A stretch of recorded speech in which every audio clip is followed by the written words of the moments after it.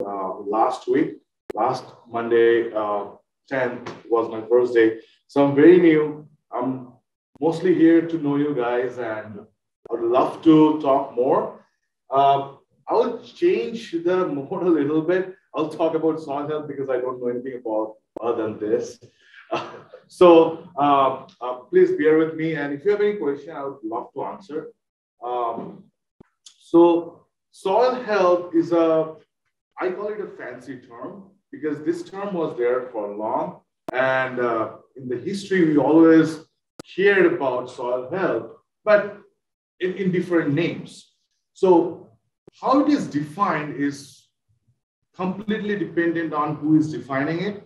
A person sitting in here might define it differently than a person sitting in some Middle Eastern countries or in Africa or in India, where I'm from originally.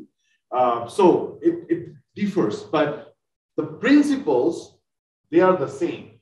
So it's like the capacity of the soil to function, its functions, whatever it does to maintain and sustain life, give us a beautiful environment, grow healthy foods.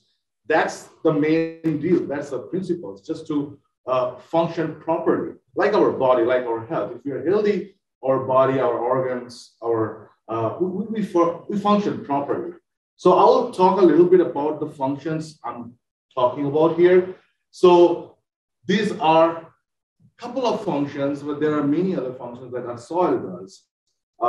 Mostly recycle the plant nutrients, which are mostly different elements of the environment in different forms.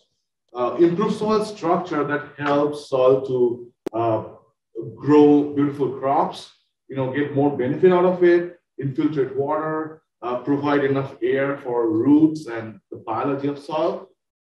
Also to maintain biodiversity, which is very important, and I'll be talking about biodiversity a couple of times probably.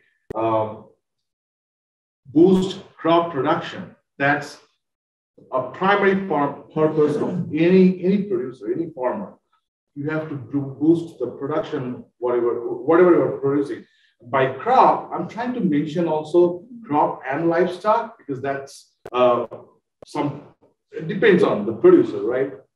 And and ultimately to sustain a healthy environment where we grow healthy crops and don't pollute our environment, don't leave soluble salts, which we'll also call fertilizers. They're nothing but salts. So just to keep a healthy environment. And all of these are directed towards overall human welfare, monetary, socioeconomically, and culturally. So why do we care about soil health? Because soil is non-renewable. It takes a lot of time to build a little bit of soil. So it needs maintenance, right? Like a maintenance for a home or for a car. It needs proper maintenance. You have to put money into it so that you get proper benefits out of it. Sustainability is one of the big terms. It became more popular in 70s and 60s, but it was there long term. We need to sustain a farm. We need to get profits out of it, produce crops, and also produce more over and over to feed the population of the earth. So because of the mechanization, the green revolution and everything, we produced a bunch of crops and we were producing the most amount we can produce and feeding the 7 billion people on earth, or at least we're trying to. So when you work that hard on something, and here it is soil, you kind of exhaust some of the abilities of soil, the nutrients, the organic matter, the biology of soil. So it can become a little unhealthy and pollute environment in different ways, actively or passively. I'll talk about them. So ultimately, it's conservation of natural resources, soil, water, air, and to produce a sustainable agriculture, a system of sustainability.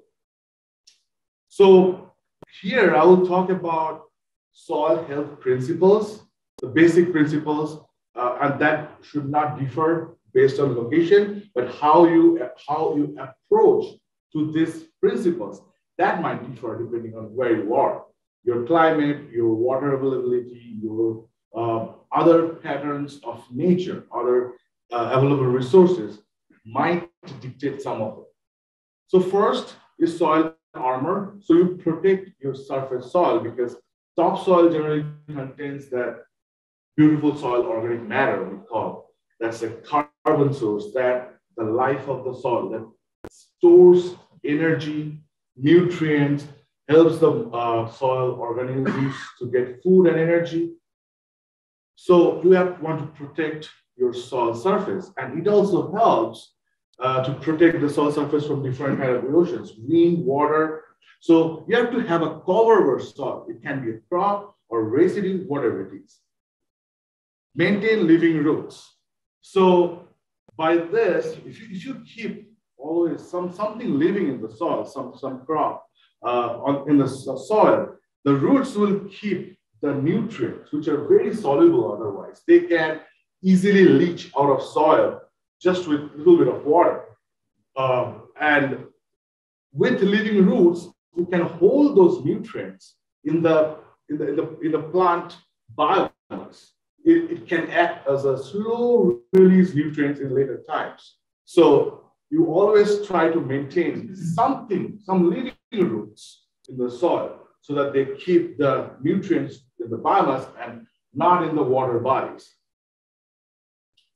Diversity is very important, and because every crop has different patterns of how they exhaust the soil nutrient, how they exhaust or utilize soil biology.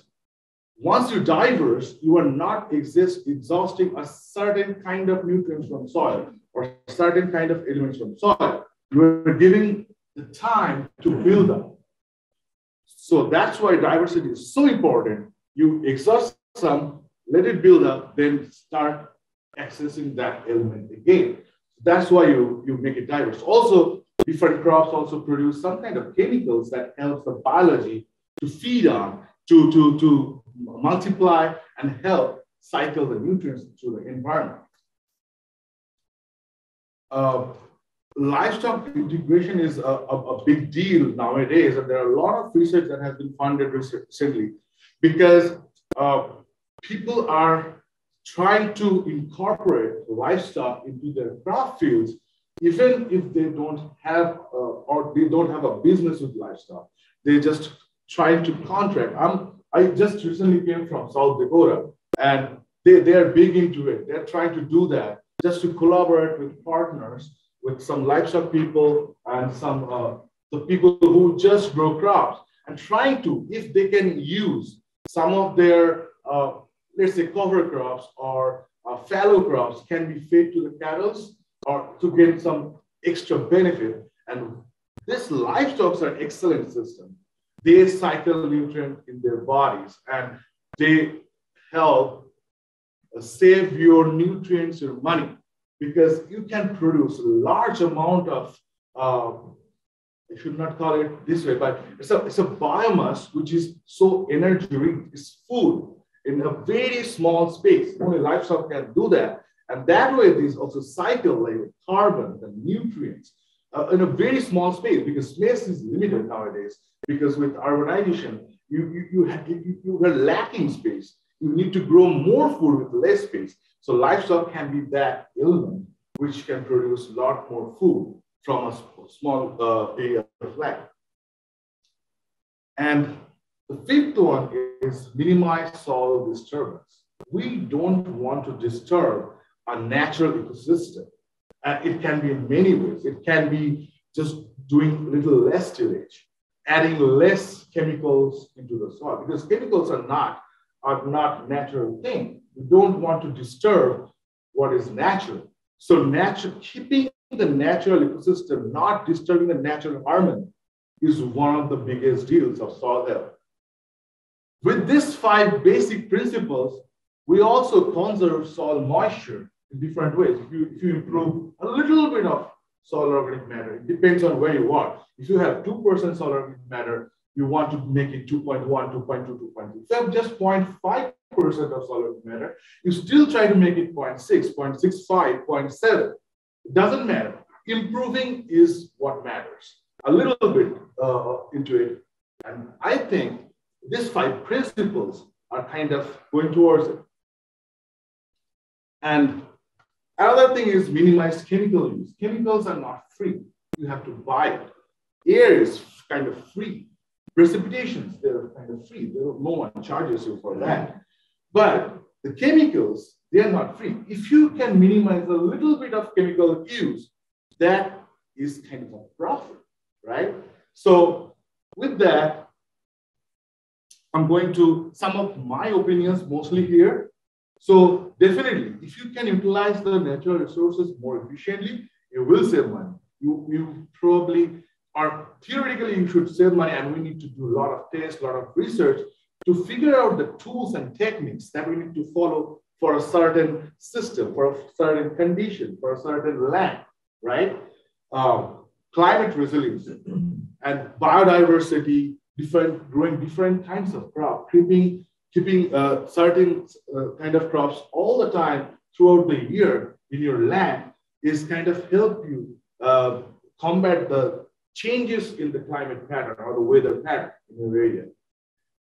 Biotic stress, a lot of people will talk about it. Jose will talk about weed suppression maybe. So if you improve soil health, if you use some of the tools like cover crops and other tools, they help suppress weeds, some pests, insect pests or pathogens because of the natural reaction that happens if you let them grow. Improved soil biology. Biology is important, especially in the form of soil nutrient, because other than the microbes in the soil, no one can cycle the nutrients that is fixed in the different organic form, or sometimes that is fixed in some of the fertilizers or the plant residues, which is also, I call it a slow release fertilizer, because residues will degrade and they will release the nutrients, the elements back to the environment, or firstly to the soil. So biology is very helpful in that manner. And ultimately, we all look for crop productivity because we need to feed more and more people in the future, and the space is less. We have to do it more profitably. So we need more crop productivity. So what are the indicators of soil health? Like how would you know visible, which are visible indicators, or whatever you can test kind of with different tools and techniques. So one is soil organic matter, which is very well known, and probably it comes to the top of the list for any soil health approach. So you want to build up soil organic matter no matter what, whatever technique you follow. But the idea is just build a little bit every year, every decade. Just build a little of soil organic matter. That is one of the primary indicators of soil health. Second is biology. Like whatever you do should contribute to improved biology. It doesn't mean that you just help the soil organism multiply, because there are like some harmful organisms in the soil too. It's all about the beneficial microorganisms. Like Naomi was talking about the predators, and there are other organisms in soil that can help reduce other diseases, some weeds. All of them are to research, and there are a lot of research to be done to exactly find how we can improve soil biology to protect the whole system. Soil structure that helps in movement of water and air. Biology needs the air, the plant roots need the water, and plant roots also need the air to breathe. Structure dictates how much or how fast water and air will travel through the soil system. So when you improve your soil structure, it automatically helps all the processes go a little faster. Building up soil organic matter, building up soil biology, it becomes a little faster. It takes a lot of time, but it builds up because there is no other way around it.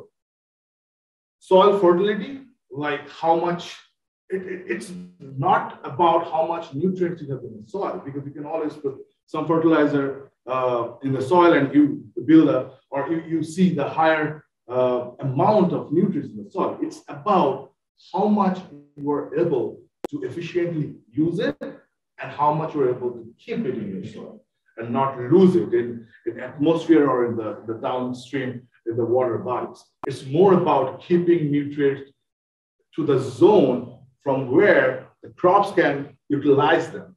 Crops can cycle them through their bodies, through their generation of their biomass. Water movement, I already talked about, is a very important aspect of soil health. You don't want to lose water very fast or keep water on the surface of the soil. That will hamper the life of the soil, this life inside soil, the roots, the biology of soil. And definitely erosion, especially areas like Arizona. Erosion is a big deal because you have a high temperature region with less precipitation. And if you cannot put a cover on top of the soil, it's very easy for wind and water to disrupt the surface of the soil very easily because there is no protection against it. So that's why I mentioned the soil armor, the cover of the soil. Keep something covered, keep something growing in the soil so that the roots help bind the soil particles together so that the wind don't blow them away or water don't drain them away. So I'll talk a little bit about, I'm very new, I didn't do any research here as for now. I'll tell you what I think, how you can manage a little bit of soil here, excuse me. So as I mentioned, higher temperature, excuse me, I'll take some water.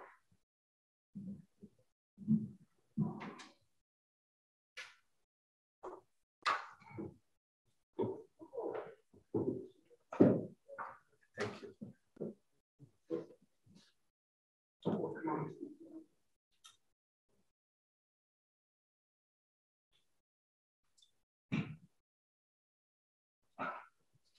I'm sorry, pardon me. Higher temperatures, low annual precipitation, and you have a lot of salts, right? So I'll go one by one, the four different challenges, four most important challenges as I feel coming here. So we have a problem with water. We have very less water available to precipitation. Water is very expensive. And sometimes we're also concerned about the quality, even if you pay for the water, right? Excuse me. Then, because of high temperature, so the water evaporates so fast, leaves the salt in the water, in the soil, right? Also, you don't have enough water to drain or leach out the soil, the salts from the soil. So you have a salt buildup in the soils. So you get a lot of salt affected soils. Because of this high temperature throughout the year, the organic matter, they decompose very fast. So it's very hard to maintain high organic matter level. How would you do that? And the fourth is the survival of soil organisms. If you have a very high temperature in the top 2-3 inches of your soil layer, how would someone survive with no water and very high temperature? I'll go one by one. So this is one of the map. As you can see here, it says the difference between the annual average precipitation and minus average PET, which is potential evapotranspiration. So it's the green, the darkest green is like 267 inch per year, and the darkest red is like negative 63 inches per year. So if you have negative 63, that means you have to fill that water, fill that gap with irrigation. So see, and see where we are. It's one of the darkest zones. And no doubt, it is very hard to build up organic matter. It will decompose very fast because with heat, any reaction goes faster. It's very hard. It's natural. So we have to figure out a way around it. Then the scarcity of water. I found those photos, and I think this one is very recent, like 2020 or 19. And this is like 2016. So Lake Powell and Lake Mead, and this is an aerial photograph, and see how much water we lost. And I'm very new. I have to go there. I haven't visited these places. I took these photos from internet, and this is very alarming. Plus, the quality of water. A lot of people are doing research. I really personally want to try to talk to them, like when they're talking about quality, how we can manage them better. Because you cannot just use any water for your irrigation when you are using a salad crop, like fish, green, vegetable. You cannot do that. So that also makes the available water lesser than what you see. Now, salt, and I think this is a very common picture. The salt left on top of the surface, and this is called caliche or caliche. There are different pronunciation, and I have a different accent, so I pronounce it differently.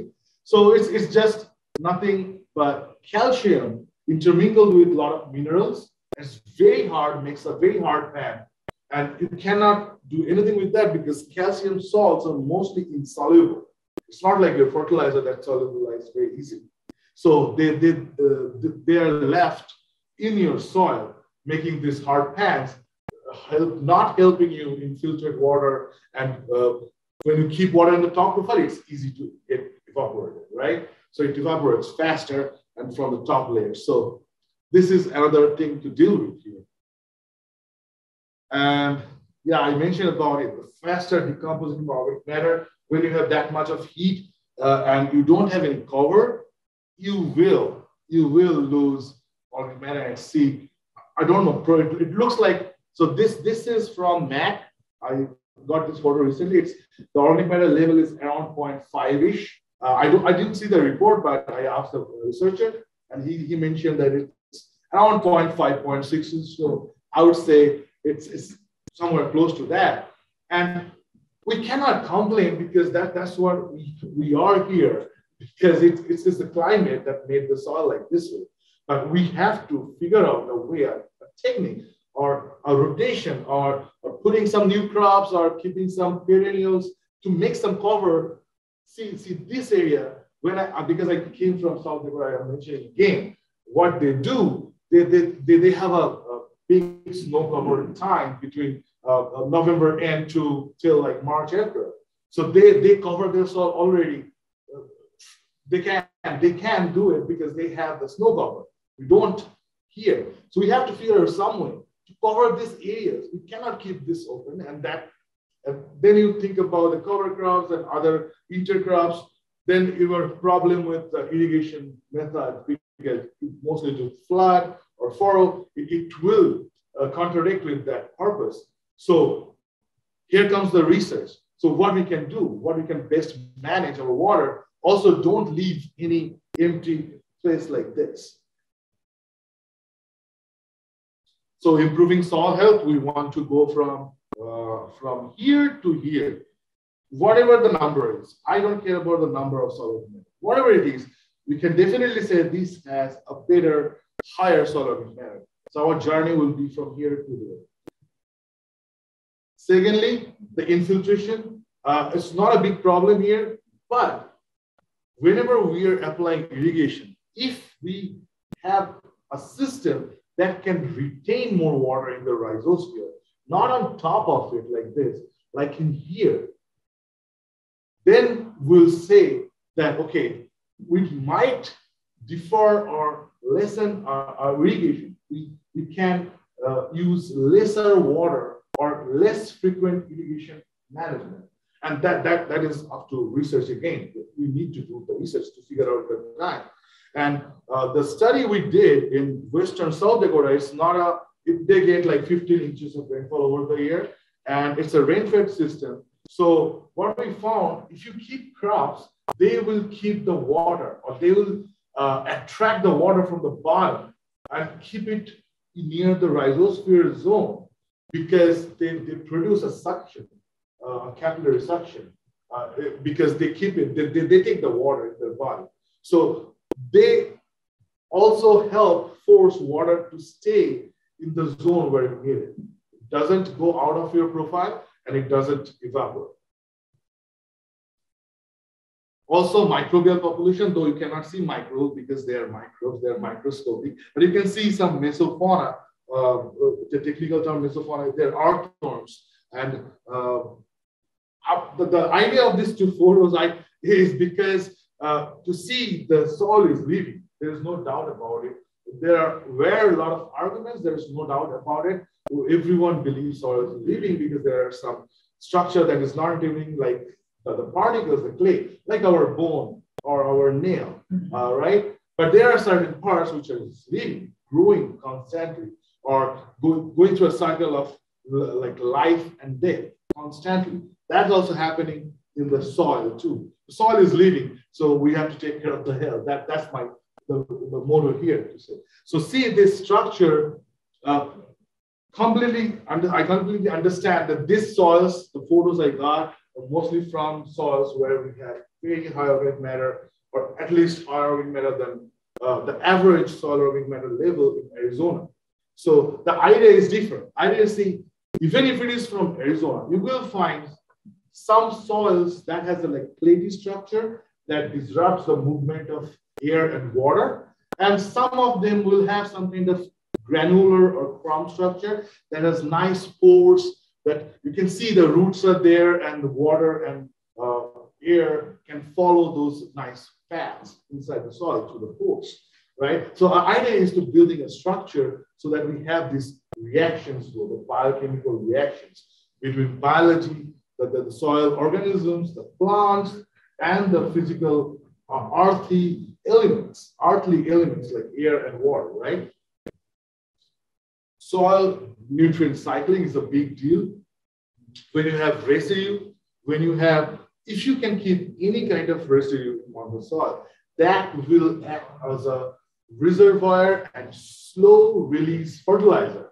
The residue will decompose at one point.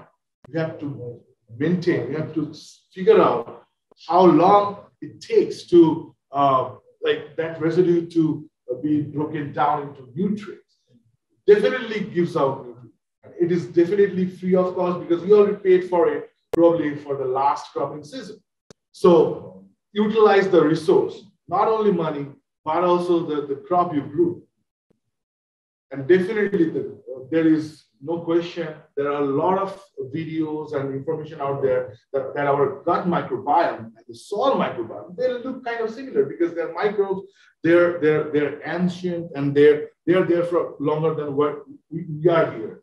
So, and we eat the food that comes from the soil, and whatever we leave out, whatever, when we decompose, when we die, everything goes back to the environment. So there is a cycle. The microbiome kind of similar. So if you eat good food, you will be healthy. The whole environment will be healthy. So to make good food, we also make the soil system healthy. Comes soil health. So how do you grow healthier foods, right?